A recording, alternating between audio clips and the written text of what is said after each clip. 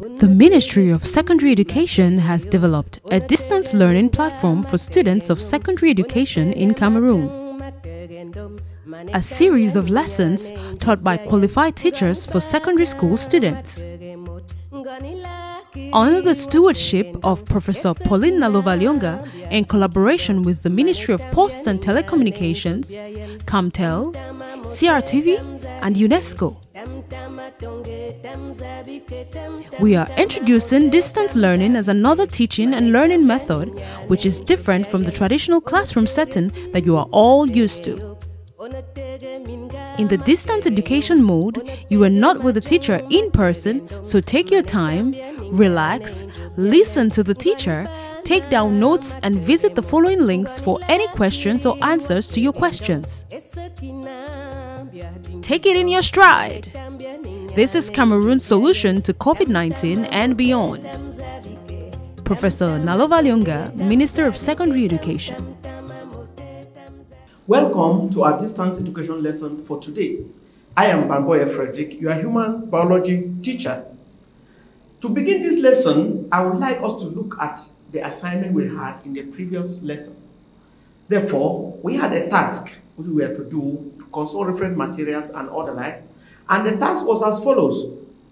A house is to be constructed in your village to be used as a school. You, as a human biology student, what advice would you give to the building committee? Remember, that house will be used as a school. Therefore, from your biological perspective, what would you say? What guidance would you give?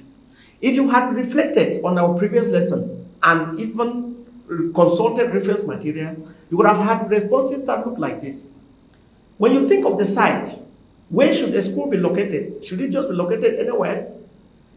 You realize that it should not be too far from the local dwellings. Otherwise, it will take too long for the learners to reach the school. And then there should be ease of access. I mean, the place, it should be linked by a good road network so that people will be able to have access to the school. And then there should be a source of water so that the learners or the teachers together should be able to have water to drink during the day or at the time they are in school. And then it should have a large play space for sports and relaxation of learners, because it shouldn't be too tight, because when they play and relax, they will exercise their muscles, and that is a biological function. You also look at suitability and the comfort of that area, and in this aspect, you have to think of how spacious are the rooms. Will the rooms be spacious enough to take maybe 10, 20, 30, or 40 learners? Or how many learners are intended to be in a particular room?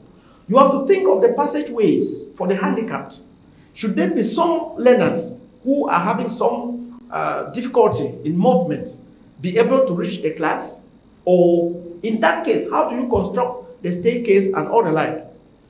It should have wide doors and windows for proper ventilation, and therefore a foundation should be solid with walls, and these should aim to preempt accidents. Because if the walls and the foundation are not solid, then the risk of collapsing is high. And you can understand if a building collapses when the school is going on, many learners will certainly maybe have wounds, whatever, and some may die, which will be unfortunate. Therefore, this biological advice is very imperative when constructing a house. And that is the place where the human biology student finds himself or herself. And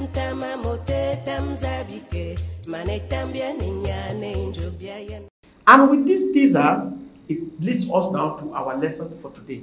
We shall continue talking about clothing and shelter, but at this point, our focus is going to be on the second aspect of housing. We have seen it in the earlier lessons, and to realize this, we shall look at the objectives, previous knowledge, look at the real-life situation, carry out some lesson activities with some exercises, and of course, we shall end with an assignment to do our precious or private time. Then, to actually understand or to prove that you have understood the contents of this lesson, we will expect that before the end of this lesson, you should be able to describe the types of houses in relation to their uses. And you should also be able to describe the features of a foundation, the walls, and the roof of a habitable house. That's a house that is suitable for people to live in. Now, with this, if you have an understanding of the general features of a house for human habitation, and remember, this was what we saw in the previous lesson. Therefore, this previous knowledge is necessary to enhance your understanding of this content. At this point, we look at a real-life situation. Your elder brother has just graduated from the university and got to do a volunteer teaching service in the city with very little compensation, meaning that he will be paid a very low salary or just a small stipend. Then, as a human biology student, what advice would you give him in relation to housing? Should he go and live 20 kilometers away from where he is working? Or should he live just a few meters from the place? Should he go and rent an apartment that costs a lot of money? Or should he rent a small room or maybe a room and a parlor that is suitable for him? You will be able to determine this based on the income and other factors that favor living conditions. From this, we observe that in the city, actually, there are difficult housing conditions for low-income earners. Therefore, you need to take a lot of precautions. You need to use a lot of criteria before you can situate yourself where you can live comfortably. I would like us now to observe this diagram below or this picture, and then we deduce what may be bad about it. These are camp houses. In these houses, you will see that here, they are hanging on support. They have the foundation here or maybe of concrete, but they are hanging on support here. And you realize that we are looking for what may be bad in it. When you look at it, you see that if there is a strong wind from this direction, it can easily carry off these houses. Therefore, living in these camp houses, you risk being blown off one day if you have a strong wind. Or maybe, how durable are these supports? You realize that they may not be durable for a number of years. Therefore, the durability is limited. And also, you realize that here, this is some sort of an isolated area where these houses have been constructed for a camp, meaning that a group of people will live here to carry out a particular task. And if so many people are living in one house, look at the pillars that are carrying the weight. Then the people or the occupants may be too heavy. And in so doing, the house may collapse because the support is limited. Therefore, you as a biology student, you should be able to look at houses and determine this kind of criteria before you determine how suitable or not the house or the houses are good for habitation. With this, I would like us to look at indicators of housing. And these are based on economic, they are based on the physical and the social factors. And looking at the physical factors of housing, you think of air or maybe pollution, the windward side of the slope, in which direction is the wind blowing. Therefore, if you make your door at the direction from which the wind is blowing, then there will always be wind in the house, a lot of air in the house. And one day it may blow off the house. Therefore, you should be able to look at the direction before you can put the doors and maybe windows. Look at the lighting. How will the house be lit? How available will be water? Will there be a water source which is potable? What about sewage disposal? What about drainage? Noise, road network. How linked is that house? You have to take care of all of these when you are constructing a house. And when you are looking at economic factors, economics here related to money, finances. How much does it cost to build that house? If I were to rent, how much will it cost to rent that house? Will it be too much or will it be within the reach of my means? The taxes that are involved, how much taxes has to be paid? What is the cost of the land? What are the land tenure laws and all of that? And then you also think of the expenditure on the utilities on the building. Maybe you have to pay high bills for electricity, for water, and all the like. Will these be able to suit your income? Then you also consider the social indicators of housing.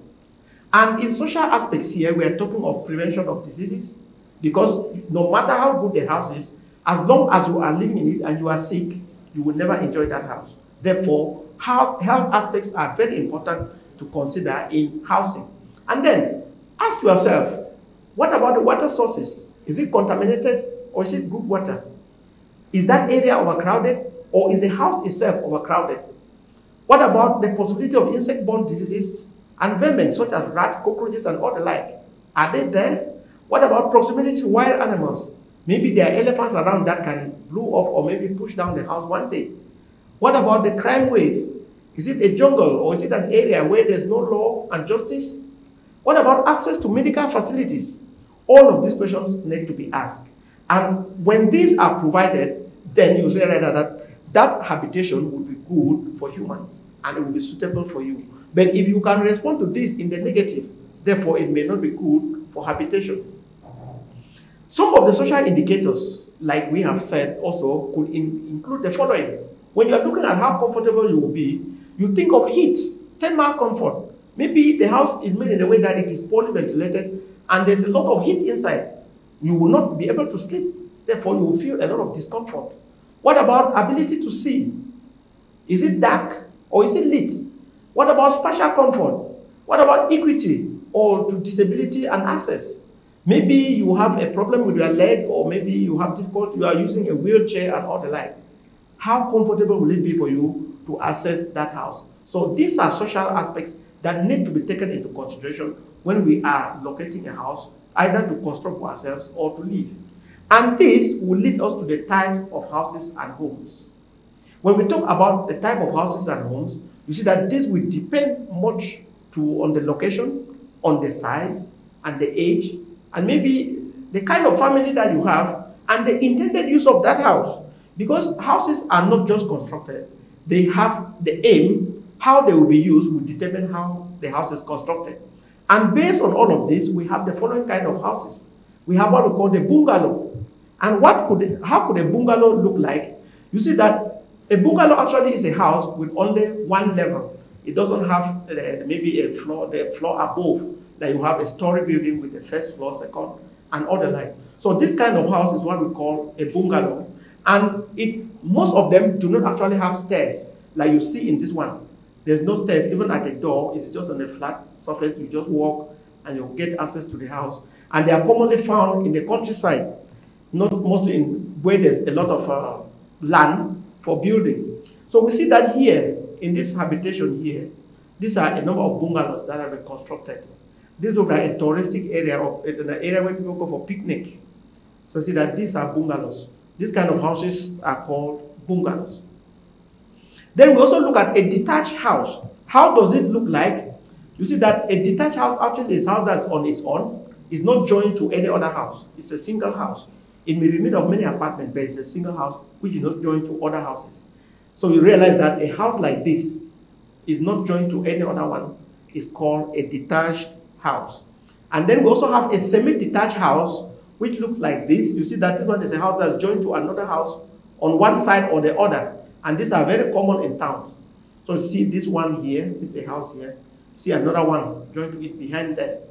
It is common in town because of limited land and limited space. Therefore, when there's space, they maximize it. We also have what we call a terraced house. And how does it look like? You see that a terraced house actually is a house that is attached to other houses on both sides. And this is very common in big cities, especially in developed countries. So here you can see that along the street, you cannot know whether this is one house or these are several houses. So here you see that they have just built a long line of houses which are continuous. So this kind of construction of houses is what we call a terraced house, because each house is linked to the other. And therefore, to identify these houses, you should use numbers. The houses should be named. Therefore, you are living in house name this or house number that on street that and all the like. So we call that terrace house. We also have an apartment or a flat. An apartment or a flat actually is a group of rooms which make up a home. And when we look at this building here, we see that this is a story building that has several floors. And in each floor, you have several apartments. And in each apartment, you have several rooms. Depending on the intended use and on how many people will live in each apartment, the rooms can vary and the plan can vary. So this is often smaller than some of the other houses we have looked at, but it's usually found in an apartment block. Apartment block means that there's one block. This one is one block of house, but you see apartments inside. And even if you look around where you are living in the city, you'll be able to see such kind of houses. And such houses will have several families living on it. Several families will live in this house because you can only live according to the size of your family. Then we have a caravan. And how does it look like? You see that a caravan house is one that can be moved from one place to the other. And this type of home actually suits people who like to move from one area to the other, maybe for picnics during holidays, for tourist sites and other like. So here we can see This is a house here that has wheels. When they want to move, they will just connect, and then it will just be as if it is a vehicle. But when they go and park it somewhere and open, it will become a house, and they will stay there. So it just looks exactly like a vehicle. So you can see one here. This one here, which is called a camp caravan. You can see it here. It's quite a small one, but it looks as if it is a bike or a tricycle. But it has been made in the way that you can close it and you can sleep inside. So these are what we call caravan houses. When the tourists are moving, they don't go to rent, they just move with their houses, and they are their vehicles. Then we also look at a cottage. We also have a cottage. This is usually one-story house, and it looks like this. The roof is usually covered with straw or thatched roof. You can see it here, covered with straw. And then they are mostly found in the countryside and poor communities. These persons may not have enough money to buy corrugated iron sheet or tiles to put their roof. Therefore, these houses are what we call cottages. Call them cottages. You can look at another one here, which is nicely made. So see that this roof is made of grass or straw, depending on where the house is constructed and what is available. This, therefore, will be cheaper, but it's also less durable because it will get decayed maybe in just a few years, and that roof will need to be changed. So we call that the cottage. We also have a farmhouse, and these houses are actually found in farms. Maybe the farm where you are rearing animals, you are growing crops, and all the like. Because when you are in the farm, you need to stay. You need to harvest crops and keep some. The animals need to stay and all the like. So these are often surrounded by lots of farmyard, and the farmers' animals usually live in these fields. So we can see a good example here. This is a farmhouse. A farmhouse, take note, does not necessarily mean that it is not nicely constructed. It is simply a house that is constructed in the farm area, where you keep your crops, you keep your animals, you go and do your farming, you come back to the city and all the like. You realize that in the city you can have houses that are of much lower quality than this. Therefore, do not misunderstand a farmhouse for a poor quality house. Refer it to a house which is constructed in a farm area, and it is used when the farming activity or agricultural activities are going on. I would also like us to look at this kind of houses here. You see that this is a house that's on slits. Look at it. It's raised up there. These are stilts that are constructed here, and then the house is up. This kind of house could be constructed in an area where maybe there's a lot of flooding, so that when there is water, it will flow under, but it will not destroy the people or the house and the persons who are inside. So in such a situation where you risk having floods, such houses can be constructed. Like you could see, they cannot be very large houses, but they can always be of a certain size. Also look at this one. This is a houseboat. Like we have seen caravan houses. This one is a boat, but it is a house. So you can just move with it in the sea, and you live in it just as if it is a normal house, where you can move. So this is a houseboat which is constructed on a boat, usually for tourists or people who want to go for holidays and all the like. You can also look at this. This is a tent house. It's made of tent, maybe tarpaulin, polythene material. This is usually temporal. You construct it when you have maybe a few days or some activities to carry out. When you construct that, it's called a tent house. And after a few days or weeks that you are staying there, you can dismantle it, and then you move to another location. We also have this one. This is a villa. These are houses for the rich. Because to construct this house, you see that it has even a swimming pool here, and then it has a lot of facilities where you relax and all the like. So these kind of houses are actually called villas. They're houses for the rich. We also look at castle or maybe palaces. We look at these two palaces here. When we look at this one, you see that this is constructed like a bungalow. It's a group of houses that are linked together. This is a palace, and this is also a palace. So what determines the quality of these two houses? This is certainly the financial ability of maybe the kings or the chiefs who are living there. There's no difference between this house and this one in terms of status. All of them are kings or maybe chiefs.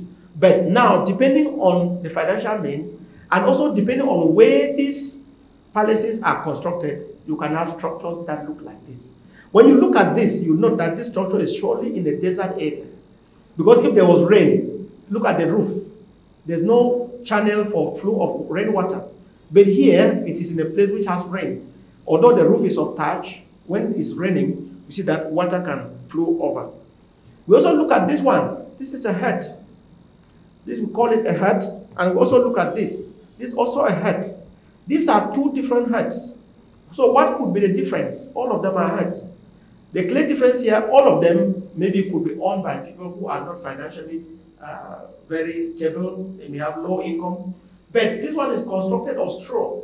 But this one, the roof is straw, but down here may be some brick or some wood or some mud. So you see that all of them are huts, and they are constructed depending on where they find themselves. Let's also look at barns like this one. This is a barn, maybe in a farm or at home, where crops are stored. Maybe they have harvested maize, millet, sorghum, or whatever. It is stored there. It is constructed of straw. And why is it with this straw? You see that it is warm. It will allow heat to pass through. Therefore, the food which is inside will be warm enough and will keep dry. It will not be moist. If it were constructed on material which is wet, then the food inside could be moist, and then the food could be destroyed, maybe by mold or other fungi. Also look at this barn here, constructed with some mud kind of support, and then the food is stored here. So you realize that in a traditional setup, there have been indigenous methods of constructing all of these facilities so that they could keep food and use in times of need. We also look at this one. It's also a barn, but this one is advanced. This is constructed with high quality material, maybe corrugated iron sheets, zinc, iron, and other like. So all of these, they store food. But what determines their construction is the technical know-how of the persons, their financial ability, and the location where they find themselves. Then we also share some features of some geographical factors of houses in the global perspective. This is what is called a yurt. These houses are found in Mongolia. You see that it is constructed in some form of a tarpaulin. That's a polystyrene kind of material. They will decorate it and they will construct it like that. When you look at this kind of house, you could imagine that it's a very windy area and it doesn't have windows, meaning that if there's a lot of wind, this material is polystyrene, so it's not permeable. Air wouldn't pass through. Therefore, it will prevent the persons inside from being exposed to wind. So for them to adapt to this environment, they construct their houses like this. So in Mongolia, they call them the yurt. We also look at these stone and mud houses in desert.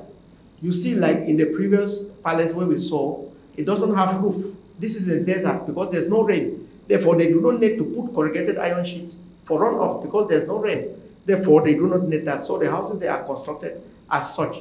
Then we have what we call the igloos. These ones are constructed in Iceland of snow. Look at this guy here. He's wearing thick clothing to keep warm because of snow. Look at the house there.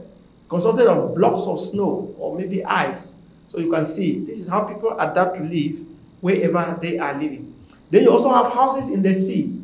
You can see people swimming here. But see how they have constructed some houses there on stilts on water. So those houses are hanging. So they can swim around here and then they just swim and go and climb and sleep in the houses. But take note that these houses, they go with their advantages and they go with their disadvantages. We shall see them subsequently. Also look at this one, which is constructed on a tree. What could be the factor making someone to construct a house in the tree? This area certainly maybe is inhabited maybe by lions, by elephants, or other wild animals. Therefore, if you are sleeping on the ground, then these animals can even eat you up at night. Therefore, the people who construct their houses high up in trees, so that when they are sleeping, at least they are safe from these animals that cannot climb trees. So you can understand how people have been living in various aspects or in various parts of the world depending on their means. With this, I would like us to look briefly at constructing a safe house. What would you need to do? There's supposed to be a technical study of the site and the plan, which is done by technicians. Then the perimeter of the foundation, which forms underground, and plumbing pipes. The earth under the home should be treated for termites and maybe rats and others. And then there should be reinforcement of steel, which is placed in the foundation and the slab, so that the house would not collapse in the near future. Therefore, we see here that in making a foundation of a house, you first dig it, then you put concrete and then steel in it. And after digging, you see that it is being lined, like you see this guy walking here. And after that, you see that they put iron. These are iron rods that have been placed to make it more solid. And then, when you build it, you have to line it with concrete as such. With this, you realize that your foundation will be solid enough to carry that house. And you can even line up concrete on the floor.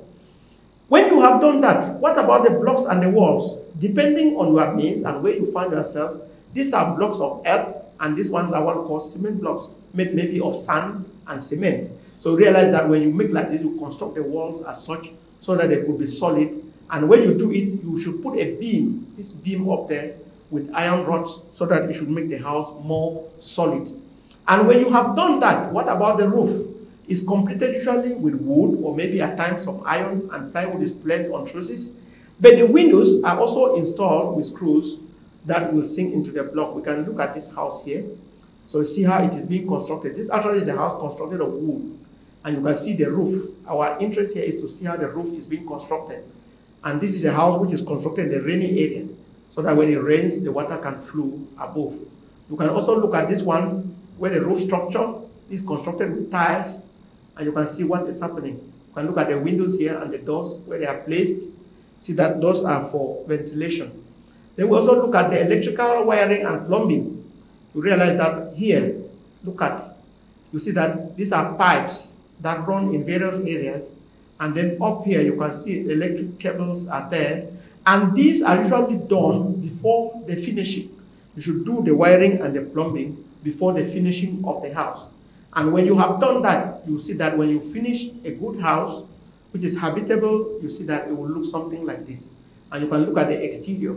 So you can see the entrance here is already painted. Look at the main door, the windows, the roof, and all the like. So finishing depends also on your means. And when you are finished, you also do landscaping. Landscaping means that you arrange the area, the surround, what we call the back, the feedback. You see that the pushback here, you see here is, this part is paved, and this also another passage which is here where you can walk, and you can see lawns, green lawns here. So in this kind of house, you can be able to have a lot of space, and you can design, make your flower beds, you make your orchards, you can even make your swimming pool and all the like. Therefore, the finishing and landscaping are very imperative in housing. When you have done that, the next thing is the appliances which are installed in the house, maybe including a carpet and the power source, maybe it is solar or electrical, maybe hydropower and all the like. So here we see a house here where some equipment has been placed. You see, some materials have been placed there for use. And we can also see up here. Remember, all of these, they depend largely on your financial ability. And when that has been done, you realize that this is a home now which is complete. And if it has a lot of space, you can see the children playing around with their bicycle, and that is the residential area. So you can live comfortably in that kind of home when all of these factors have been provided. With this notion of housing, where to construct, how to construct, and all of this, let us reflect again on our real life situation. It was that your elder brother has just graduated from the university and got to do a volunteer job in the city where he would pay very little. And then you were asked to advise him on how he would live. Where could he choose a house? With this notion that we have had, we could reflect and we could say that he would be advised to locate a house near the school, and this will help him to reduce his transport cost. He should also locate a single-room house, which is of a lower standard, so that he should be able to pay, because the payment of rent may require much money, and since he is receiving less compensation, he should live within his means. He should therefore also check the proper ventilation of that house to avoid airborne infections, and he should check how solid the house is. It should not be a house that with the slightest wind, the house will be blown off, because he may risk his life. With this, I would like us also to look at these houses here. But when we look at it, we see that these are houses that are located in sea, maybe some small islands which have been constructed. But our interest here is what benefits and risk may be associated with this type of housing. What will the benefits of people living in this housing here? And although it is in the sea, there are benefits and there are risks. Let us start with the benefits. What are the possible benefits? You see that there's proximity to the source of food, which is fish.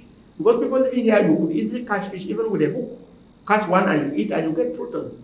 There's a cheaper cost of transport to the fishing site, because you just walk a few steps and you are able to do your fishing. You can see from this house, you just put your hook and you do your fishing there. You don't need to pay a boat and all the like. And then you also that there's reduced risk, maybe of crime wave, because people who are living there are people who should know how to swim. Therefore, not very many people will be there, and the rate of crime will be reduced. There's also low cost of rent because of the risk involved. And then there's also reduced risk of overcrowding. Because many people who come there to do fishing may like to live in one house. Therefore, they will be overcrowded there. So these are some of the benefits that you could have from this house. But on the other side, what could be the risk involved? So you see that there's increased chances of death from drowning, because the slightest increase in the water level, the house can be carried away and you can easily drown. There's high exposure to mosquitoes, and then there's also high chances of being submerged by sea waves, and then there's inadequate supply of food, maybe wood for drying fish, because you have to use a boat to go to somewhere before you can bring wood to dry your fish. And there's also reduced proximity to health, education, and other facilities, because it's quite isolated. Therefore, people only go there to do these activities, and maybe people go there too for touristic aims. With this, dear learners, I would like us to take this assignment and do at our private time. The task goes as follows. With your knowledge of housing, identify and state the uses of the key rooms that should be included to make a healthy home. Look at your home. Define and explain the rooms that should be there to make that room a healthy home. And if you are doing this assignment, I will implore you to consult materials such as this one, which we consulted. And together with our previous lesson, you will have rich materials to give in terms of this assignment. And with this, dear learners, we have come to the end of this lesson. Our next lesson shall be uses and care of the house. See you in the next lesson. Unatege si matege yop, unatege minga matege nyum, unatege majang matege ndom, manetambia ninyane njobyayen, ngani bana matege mot, ngani lakiri watege ndong, esetina bia dinkido, manetambia ninyane njobyayen, tamtama mote tamzabike. Tam tama tonge tam zabike tam tam tama mote tam zabike mane tambia ninyane njobyayen